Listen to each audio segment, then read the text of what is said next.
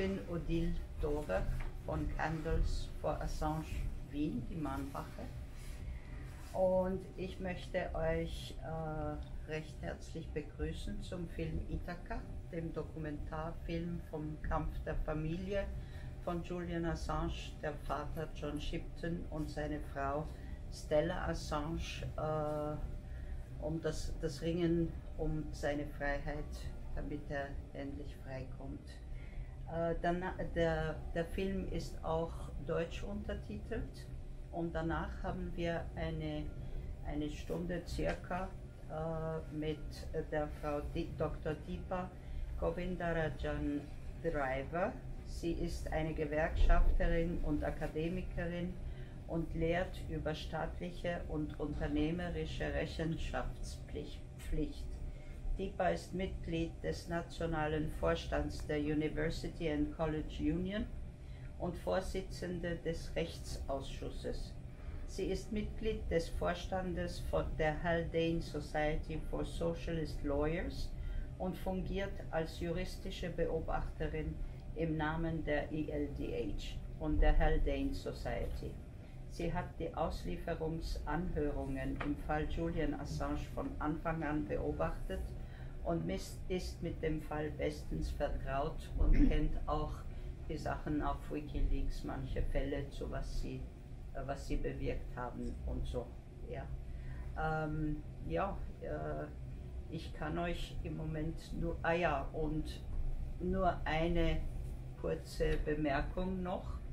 Daniel Ellsberg, der berühmteste amerikanische Whistleblower, hat vor ein paar Tagen gesagt, also ein Interview gegeben und gesagt, er hatte damals eine Backup-Kopie vom Material, was Chelsea Manning an WikiLeaks geschickt hat.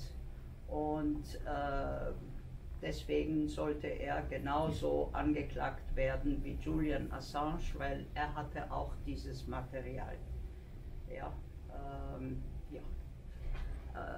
das ist dazu. Daniel Ellsberg hat in 1971, glaube ich, sind die Pentagon Papers rausgekommen und er hat mühsamst damals Tonnen von Fotokopien gemacht, im Verstecken und so, also viel mühsamer als heute mit unserer ganzen Elektronik. Ich wünsche euch einen interessanten Nachmittag. Can we talk about your contact with Julian through his childhood? It's part of the story, I think. It isn't part of the story. Yeah. The story is that, I'm attempting in my own modest way to get Julian out of the ship. Julian Assange is the hero of our time. He was the darling of the left. All of a sudden, he's a puppet of Russia. My name is John Shipton. I'm Julian Assange's father. WikiLeaks found that Julian Assange has been arrested. One of the most notorious and controversial figures in custody. Assange will remain behind bars until that extradition hearing, which has been set down for the end of February. I urge the Department of Justice to drop the charges. The maximum jail sentence of 175 years. Because he published the truth. How does it feel to be the father of such a controversial figure, somebody who's known around the world? Was that him on the phone before? Yeah. What are you talking about on a kind of regular basis? If Julian is extradited to the United States to face these charges, he will be the first, but not the last. What are your worst fears? That it just collapses under the strain. It looks as though what journalists do for a living is seen to be a criminal act. Shipton, keep it up, man. Thank you. I wish I had your energy, I really do. I'm done. I'm done. I mean, I'm fucking worn out. Why do you think there's not a great public love and support? This is really, truly a good question. What's at stake? If he goes down, so will journalism. But if people walked away from this film understanding you, how would you feel about that? We're here, and this has only come about because we have a child in the ship. And We want to get him out.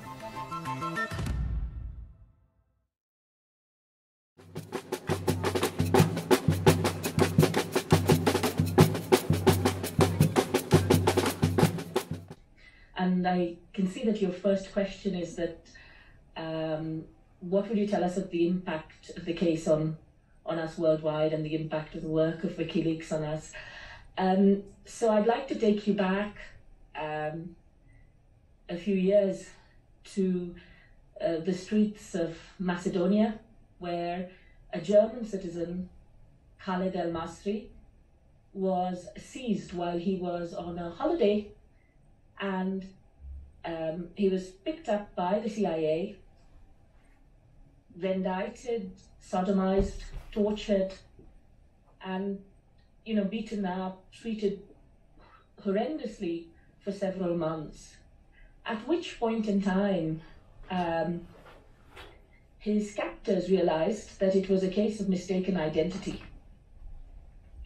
But even when they realized they had the wrong man, Mr. El-Masri was a Muslim man, so they must have got the right person in their view. So they continued to torture him for 3 more months. And finally, while the CIA and the FBI argued about who had made the case of mistaken identity, Mr. El-Masri was suffering and was sent back. And when he was sent back, he wasn't returned with apologies to Germany with some reparation. He was sent in the middle of the night into the streets of Albania. When he was sent out of the CIA van, he thought he was going to be shot in the back of the head. And it must have been a terrifying moment for Mr. El-Masri, because here was an innocent man who had committed no crime, who was on a holiday, who found himself in the middle of the war on terror. And when Mr. El-Masri was picked up by the Albanian police and sent back to Germany, you would think that his ordeal, the suffering that he felt, ended there. And actually it didn't, because the CIA, as we know, through WikiLeaks releases of Cablegate, put huge pressure on the German government, a European government, in a rule of law state, to not prosecute, firstly not to acknowledge Mr. El-Masri's treatment, and not to prosecute the 8 CIA officials who were involved in that rendition, in that illegal rendition. Mr. El-Masri spent a number of years trying to seek justice. I'm sorry, I have a chest infection. But it was only after he was able to use the WikiLeaks releases in the European Court of Human Rights that Mr. El-Masri got some measure of justice. The people who tortured him are still at large. And Mr. El-Masri is just one case. If you look on the streets of Baghdad, which a video that most of you who are either journalists or experts or members of the public should know about, and you can find it at collateralmurder.wikileaks.org, you will see how an Apache gunship killed civilians on the streets of Iraq, on the streets of Baghdad. And this was just an ordinary gathering of civilians. And initially, the 2 Reuters journalists who were in that gathering were listed as enemy insurgents. And when Reuters questioned why they had been shot and killed, the United States assured Dean Yates, who was the Baghdad bureau chief for Reuters, that one of the journalists had a long lens camera which had been mistaken for a rocket launcher. And so Mr. Yates went away sad that his colleagues had died, but thinking that Namir Nuruddin, who was one of the men who had been killed, had been killed because, it was a tragic mistake. there was a Pulitzer Prize-winning journalist embedded in the very battalion that killed Namir and Saeed, and also killed an unarmed civilian who was known to be unarmed, who was a good Samaritan, who saw the men dying on the road and tried to help put them in his van to take them to a hospital. His children, 5 and 9, Doha and Sajjad, were in the car and were hurt in this incident. Doha had glass shards in her face and eyes. So, and the children lost their father that day, as did other families. But all of these people, everybody thought they had died, including the Pulitzer Prize-winning journalist, made the argument that the soldiers from America were following the rules of engagement, the standard code of conduct that can be expected to be observed during war in that war situation. It was only through WikiLeaks releases that Dean Yates, the Baghdad bureau chief, found out that the United States, when they had shown him the information, initially they had declined the Freedom of Information requests, then they had shown a clip from that event, but when he saw the whole clip, he realized that the Americans were treating it like some kind of video game. And if you hear that video, and also if you scroll down on that page, there is a young American soldier, Ethan McCord, who explains what he saw from the ground. And he is a man of conscience who has spoken up about that crime. But journalists like you and others would not know the truth were it not for WikiLeaks releases. And WikiLeaks was really important in changing the narrative around the Iraq War in terms of the number of actual civilian deaths as opposed to military deaths. And this information was vital in denying American soldiers in the Iraqi parliament, denying American soldiers immunity for their acts on the ground, and thus helped shorten the Iraq War. WikiLeaks releases, of course, as you know, don't just relate to war and war crimes, whether it's in Afghanistan or in Guantanamo or elsewhere. They also relate to toxic waste dumping on the Ivory Coast, corruption in Kenya, information about which helped spark the Arab Spring in Tunisia. So WikiLeaks was really, really important. And it was important because, of course, whistleblowers spoke to journalists before WikiLeaks. But WikiLeaks was important because it allowed journalism to keep up with the technological revolution, which allowed whistleblowers who knew what was really going on to provide large quantities of data, not just to the New York Times and the Spiegels and the Guardians of this world, but also to local journalists like Stefania Maurisi in Italy or journalists in the Middle East, who understood what was going on in the ground and could look at these bits of information, for example, about the collection of waste on the streets of Rome, and could give it some local context. So WikiLeaks did the technology, which kept both the whistleblower safe and allowed, very importantly, to ensure that documents are secure. If any of you is a journalist, I'd like you to think of whether your organization has a 100% track record of accuracy. WikiLeaks does, and it does because of the level of care that went into making the publications. And WikiLeaks did a number of other things, one of which I will just finish on this, which is many organizations, many journalists are in positions where they can be given information. Some publish that information. They publish it once, they publish it twice, maybe. Some are courageous enough to continue publishing it. But when the United States says to their employer, stop, no more, it is very rare that the employer turns back and says, tell us what we have done, which you want us to think is worth redacting, which has to be removed because it might put lives at risk. But we won't remove things which are actual evidence of war crimes. And this is really, really important, because that courage is what distinguishes WikiLeaks from most of the corporate media in the world.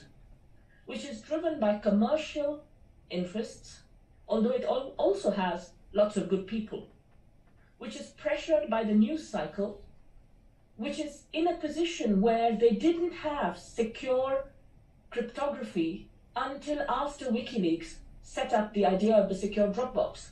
Many of you will be familiar with the International Consortium of Investigative Journalists, which did the Panama Papers and the Paradise Papers. The idea of this consortium of people, the idea of having a secure drop, all of these are fundamental to what WikiLeaks brought. So I'll stop there, and I'm happy to take the next question. I hope I've done some justice to your question.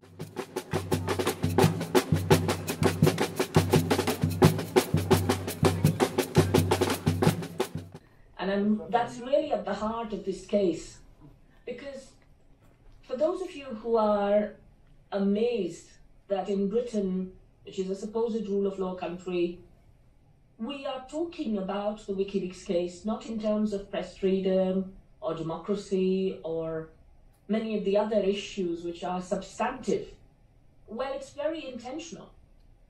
The way extradition works for other European states as well as for countries like the US, which are considered to have a mutual legal assistance kind of agreement within the context of extradition. The idea is that extradition is considered as an expected outcome. So when a requesting state asks for somebody, it is expected that you will extradite them, and then they will go through the process in the other country. But in your country, that is in Britain, we only have 5 bars, as we call them, 5 or 6 things that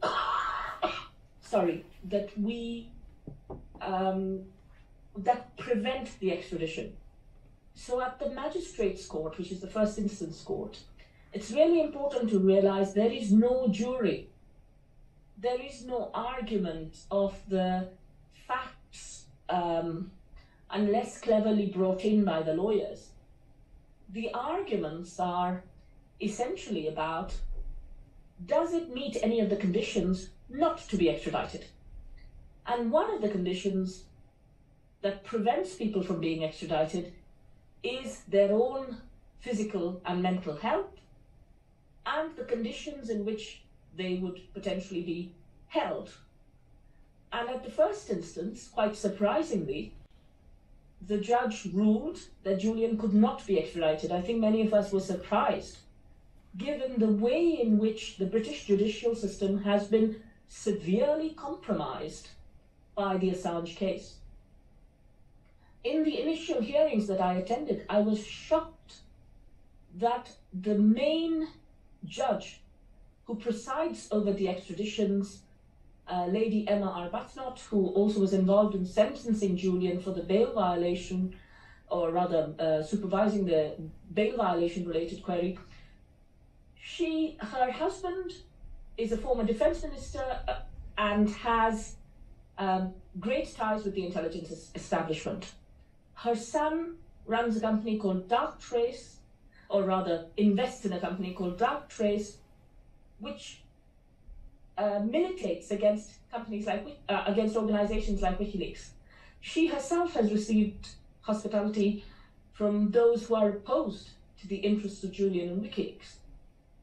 And this is a judge who is presiding over the case. And even when this information was disclosed by Declassified UK in the press, I didn't find this information. The press provided this information. She did not recuse herself from the case. She just said, I'm stepping aside. And when that happens, all her old judgments stand.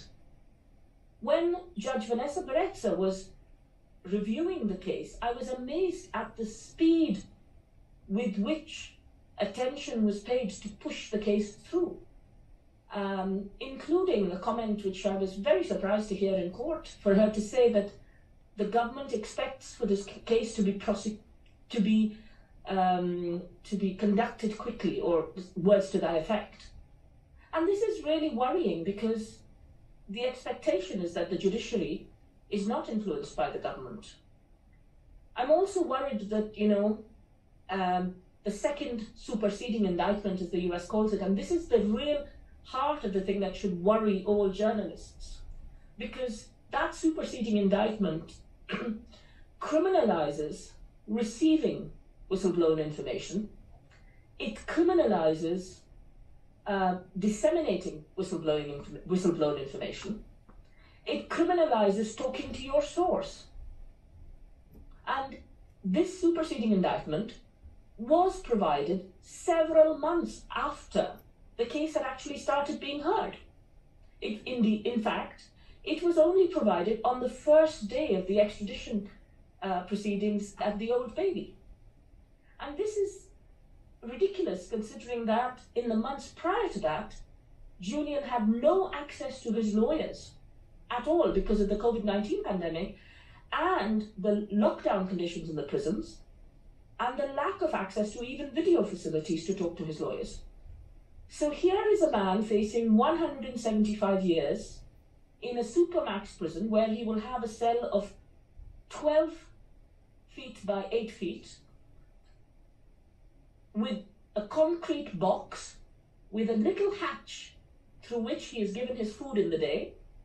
He will be allowed to speak to his family 2 times a month for 15 minutes each over the phone on a monitored call, on a call monitored by the FBI.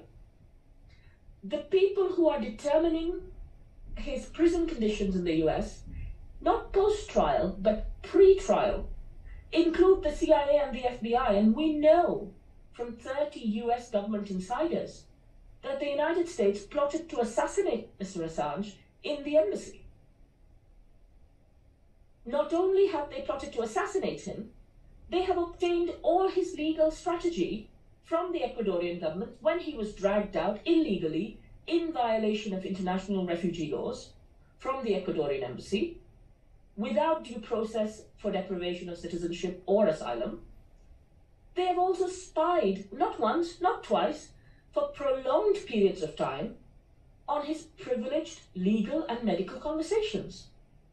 So there is no possibility, given the judicial, the questions about the judiciary, given the spying on his privileged conversations, given the obtaining of all his legal strategy, given the attempt to murder him, or the plot to murder him rather than the attempt, it is outrageous that this case is even being heard. And we are now in a stage where we have this fig leaf of a process which pretends that this is, in these grand buildings of the law, that there is something legal going on, whereas actually it is really a sham. This is not a judicial process when both parties cannot have a reasonable privileged conversation with lawyers. It is ridiculous that the United States argued in court, not that they did not spy on Mr. Assange, but that the branch of the United States intelligence that spied on Mr. Assange would make sure it did not provide the information to the DOJ which was prosecuting Mr. Assange. I mean, this nonsense cannot be thought of as anything else. So it is really important that people realize that, in the newspapers here, there are reports about, this stage of the legal process and this step and that step. But all of that is a nonsense. What's really being criminalized is journalism. What's really important to realize is that the UN Working Group on Arbitrary Detention found twice that, and this was both in situations where Sweden and the UK provided representations to the UN Working Group on Arbitrary Detention. They very clearly found that Mr. Assange's human rights were being breached. He was being arbitrarily detained. They also, the UN Special Rapporteur on Torture, the former Special Rapporteur, Professor Nils Melzer, along with 2 very highly experienced medical experts, as you know from previous visits, visited Mr. Assange in Belmarsh prison and found that he was somebody who's suffering from torture. You cannot address torture while continuing to torture somebody. And that is what is happening in Belmarsh prison. So everything else is a nonsense, it's a facade to cover up the war crimes of the American state and its allies in Britain, in Sweden, in Australia, and of course in Ecuador. I'll stop there and I'll take the next question is, why doesn't Biden take the stand? Sorry. Well, Biden is known to have described Assange as a high-tech terrorist. And his ally Hillary Clinton asked whether she could drone Assange. People like Eric Holder and others have called and Mike Pompeo, of course, on the other side of the coin, has called WikiLeaks a non-state hostile intelligence agency. What does this say when a journalistic organization is called an espionage organization?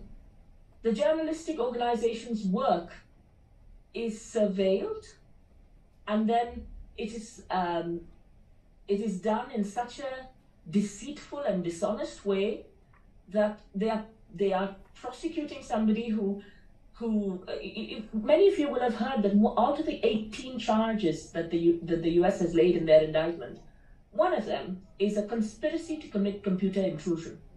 And because Assange has had a past in hacking and everything else, you will assume it's a hacking charge. And that's what the US likes to present it as. But actually, this refers to a conversation that an individual with the name Nathaniel Frank, NF, had with Chelsea Manning. We don't know that Nathaniel Frank is Julian Assange. There is nothing to prove it in the court. And helped Chelsea Manning and not even helped, was asked by Chelsea Manning to help her to break a password hash, not because she didn't have access to the information already. Chelsea Manning had all the security clearances to have access to all the information that she had already leaked. What she wanted to do, according to experts in the court, Patrick Eller, I think was the person, was either to cover her tracks or to download music. Now, it's only a 5-year charge, and the conspiracy relates to a comment being made which says, Assange says to, or Nathaniel Frank, they say, says to Chelsea, curious eyes never run dry. And that is deemed as a conspiracy to commit computer intrusion. So this is the level to which the United States government will go to muddy the waters and to use a range of small smears and turn them into big and absolutely disproportionate smears about an individual, destroy him, remove all avenues of support, isolate him, torture him, bring him close to death where he was considering suicide several hundred times a day and calling the Samaritan's helpline, keep him in a prison where when he wants to get married, they deny permission, then they say you can get married, but he says, I'm a Christian, I would like to get married in the prison chapel. And they say, no, you can't get married in the chapel. You can get married in the box room next door. And you are not allowed any photographs because it is a security risk. He has not given his warm clothes for several months because it is a COVID-19 pandemic. And I mean, this is not something I have personal evidence of, but this is what was described. That they needed a form, and because the form could not be provided, he could not get his warm clothes. I mean, it is atrocious, and the temperatures were below zero when this happened. This is the kind of mistreatment of a journalist in a maximum security prison. Those of you who have seen the horrors of maximum security prisons all around the world will know that body searches, cavity searches, very few privileges, harsh conditions, are very typical of maximum security prisons. And that is what this journalist faces, while the rest of us are benefiting from a world where this journalist's revelation has changed the course of war. And we all know how bad war is for the people who live in the countries where this destruction happens. It isn't just the hundreds of thousands of people who die, it's the millions who are displaced, who lose their family, who lose their lives as a result. And then the migration and other problems that come to other countries. So coming back to your question, which I think I digressed a bit about Biden, and I'm sorry I digressed, but I thought that was important. Now, Biden comes from an establishment that is willing to criminalize journalism. He is taking a Trump-era prosecution and continuing it, not stepping back, but continuing it in order for the CIA and the FBI to wreak vengeance on somebody who exposed their crimes. And it is us who need to put pressure on Biden, on the United States, to step back. And I am happy to say that Daniel Ellsberg, who received a copy of the WikiLeaks documentation before it was published, has said he wants to be joined. Daniel Ellsberg, the Pentagon Papers whistleblower, from the Vietnam War, has said he wants to be joined as a co-defendant in the case. And another journalist by the name of John Young, who runs a site called Cryptome, which published the WikiLeaks revelations before WikiLeaks because of a technical issue, and who has never been asked by the United States government to take that information down. He's an American who has not been asked to take it even down, has said he wants to be joined as a defendant in this case because nobody expected, or not nobody expected, very few in the American establishment expected that Biden would behave in the same or even worse way than Trump, because Biden is continuing the legacy of Obama, who droned millions of people around the world, rather than a legacy of democratic oversight. What is the best way to put pressure on the government? Firstly, I think if you think back to the apartheid struggle, what was really important was international pressure. So you, as individuals, as journalists, as doctors, as nurses, as professionals, it's really important that you make Assange a topic of discussion, because for too long, the discussion about Assange has been taking place in small pockets. So part of it is, it's a very lengthy case. Lots of people feel nervous to talk about it. Forget about the details of the case. Explain how it criminalizes journalism. Explain how human rights are deprived, and most people can understand that. No matter what they think of Assange or whether they like him or dislike him, most people can see it is wrong to punish somebody who hasn't committed a crime, or to punish somebody for a different crime in order to have satisfaction for something else. It is also important to put pressure on the American government to get your MPs, MEPs, the Parliamentary Assembly of the Council of Europe, which is one of the organizations that has been supportive, to take a stance on Assange when they talk about press freedom. So, you might put a sticker in your window. That might be all you can do. You might go to a maanwaker or, speak in a public place. That might be something you can do. You might be a professional who has a group of people in your university or in your office. You can bring them together to see Ithaka or to see Hacking Justice and get them to talk about the case. Or maybe even forget about Assange. Talk about Guantanamo. That 789 Muslim men were held and are still 37 are still held there without trial or charge. That is what Assange is being persecuted for both. And, there are many things you can do to change the discourse. You can either look at the Ithaka movie and think, oh, I'm so sad for Stella, and then tomorrow I go to Christmas. Or you can do something, and it is time that people did something, because this is not about Assange, this is about us, and the kind of world we want our children to have, the kind of society we want to live in, where people are not held in, what is the difference between us and all the states we criticize, which are dictatorial states, which hold people in prisons for crimes they did not commit? Where is the civilization? Where is the rule of law? Where is the democracy? It's completely absent. And you can either give up and say, I can't do anything, it's terrible, or you can be part of the change that will have to happen in the world. Because without that, there is no point in your existence.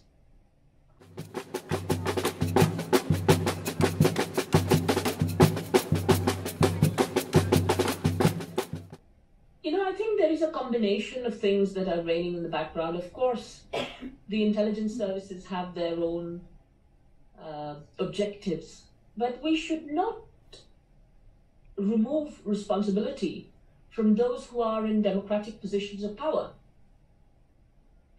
They are all willingly being complicit in this huge crime of torturing somebody.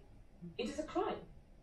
And so, of course, the intelligence services are involved because they are trying to cover up the very crimes they committed everywhere in the world. And they are used, you know, to committing these crimes and undertaking regime change activities through organizations, whether it is USAID or other organizations that have been infiltrated, used, whatever you want to call them, to provide regime change agendas. So these are, you know, I see your question which says, could I confirm if the intelligence services are in charge in the background? But I think, of course, the intelligence services are involved because they are trying to hide their crimes. But it is also the responsibility of the lawyers, the judges, the judicial community in Britain, which is staying silent on the fact that one of their colleagues' privileged conversations, not just one of their colleagues, but several of their colleagues' privileged conversations have been spied upon. Why is the legal community not up in arms and saying, this is a crime, this should not be allowed? Because each of them finds it more convenient to find, you know, if it had been if this had been done to a journalist today in Russia or in Turkey, they would all be willing to say something about it. But when it happens, when they are involved in doing it, they find excuses to hide their own complicity. And many journalist organizations, and I want to say this, please look at the journalist organizations. How many of them talk about charges in Sweden? There is not a single charge in Sweden ever raised in the 7 to 9 years that took place, that investigation. It was kept in preliminary investigation stage for over 7 years, giving nobody justice. And yet, even to this day, people will talk about him being holed up in the embassy, as though seeking refuge is a crime. And these are all the people who will talk about refugees coming in boats and no, we must not. But when there is a refugee in your own country, sitting in an embassy, a non-violable space, the British government will be involved in pulling him out of the embassy. So it is really important that we don't just say, oh, it's the intelligence, what can we do? There are spooks behind the scenes. Yes, there is the secret power. As Stefania Maurici's new book, I want to show it to you. It's a fantastic new book. Where is it? It's on my wall somewhere. I'll show it in a second.